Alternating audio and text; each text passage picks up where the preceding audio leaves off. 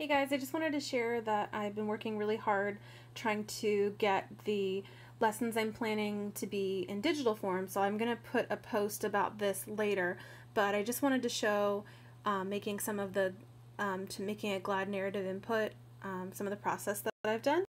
It's going to be based off this book, A Boy Called Slow by Joseph Bruchac, and so the back of each of these cards have the text in there.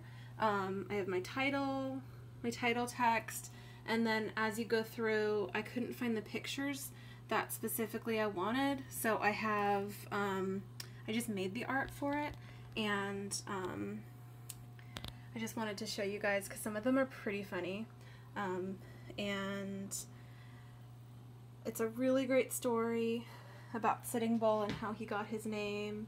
And as I go through, obviously I need more space than what's in my office because they are just all over the place. But I wanted to just take a picture while I had them all set up because this is so exciting to be finally done. So from there, I have to zoom over to my desk where I have the next part. And this is with all of the words and the quotes and the thought bubbles in there. And so they all move, and so of course when you're doing the lesson you wouldn't have them all in at once, you would have them with that part, so you can see there. And I had a really hard time drawing horses, but I just went for it. It was like, we're gonna have a growth mindset, and I really fell in love with drawing buffalo. They are pretty much the cutest thing ever.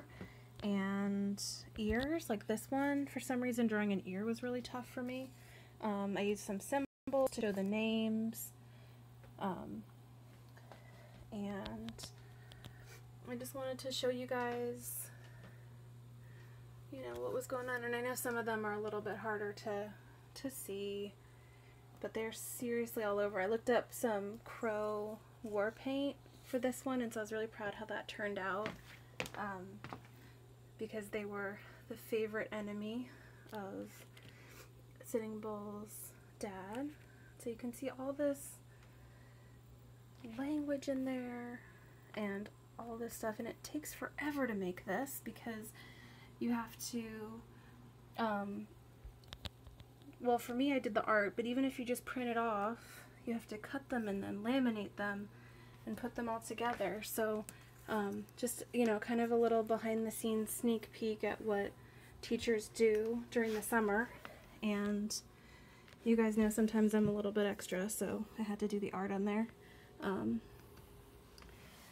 I'm almost done. Just a couple more, and the symbols really do make a lot more sense with the